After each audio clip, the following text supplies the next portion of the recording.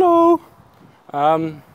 Because none of us are in control, and most of us are running the poor little me victim program, most of us are on the lookout. We're sniffing for, we're looking for somebody to blame, right? And the defense structure a lot of us put up to guard ourselves against the insecurity that the realization that nobody's in control brings is to act as if we are in control. And what this does is makes of ourselves lightning rods for the blame of everybody else. Because they're looking around for somebody to say, I'm not in control. Oh no, it's not my fault. None of this is my fault. And that's true. It's not your fault. But none of it's my fault. It's got to be somebody's fault. Somebody's got to be blamed for this. I'm angry about what's been going on with me. I've got to hit somebody for what they've done. And they're looking for somebody to hit. And they do it to each other, again, because everyone's hiding behind this front. I'm in control, I'm strong, I'm powerful, I'm responsible, you know? And because they front that mask, they get punched in the face. Because everybody else is angry, because of all the hurt they're getting. Because they're getting hurt by people that aren't in control. They're hurting people because they're not in control. And they want somebody to blame just so they can itch that scratch, even though they know the more they itch it, the more itchier it becomes, and it don't go away through the itching.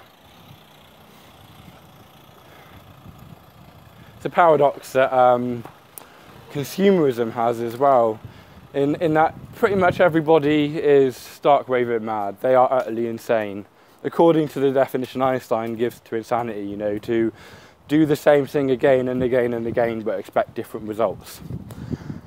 So advertising, consumerism, has everybody running around thinking if I get this thing or get that or get this or add this to myself, I will be happy, despite the fact that they've been adding stuff to themselves their entire lives and you ain't happy, are you? And they're doing the same thing with the blame game thing. They're miserable, they're hurt, they feel themselves not to blame, and they want justice, and they go out and they get justice. They blame people, they hurt people because they hurt them, and they're still hurt. It doesn't solve the problem. It just keeps everybody's mask up, because what happens is I'm not in control. Because I'm not in control, I hurt you, and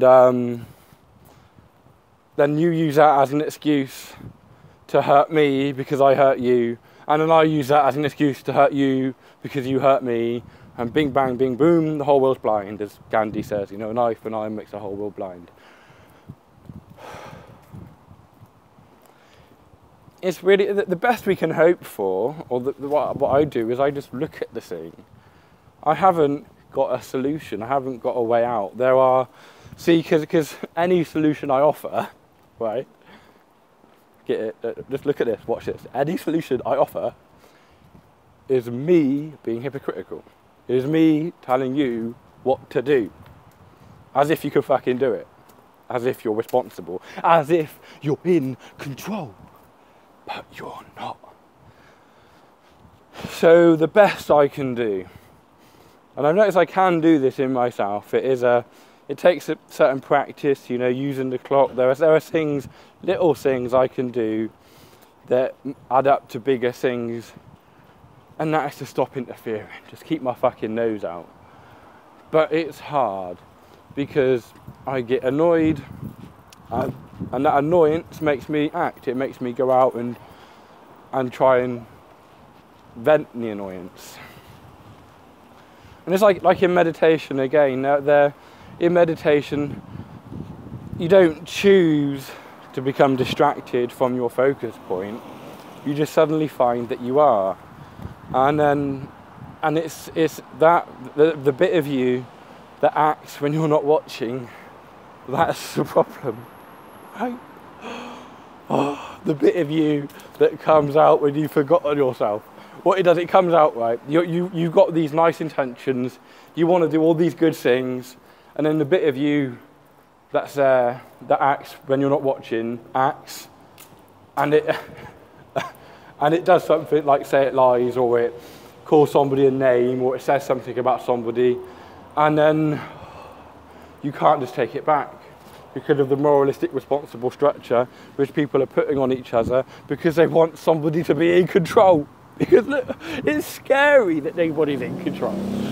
We want some security, you know. I'm a poor little frail human being. If I get hit by a bus, I die, you know. So there's got to be something out there that's in control. What I want there to be. And it just keeps the whole game going. Maybe just looking at it, seeing the cage is seeing the way out of the cage. You know, the solution is in the problem. They're both the same. Goodbye.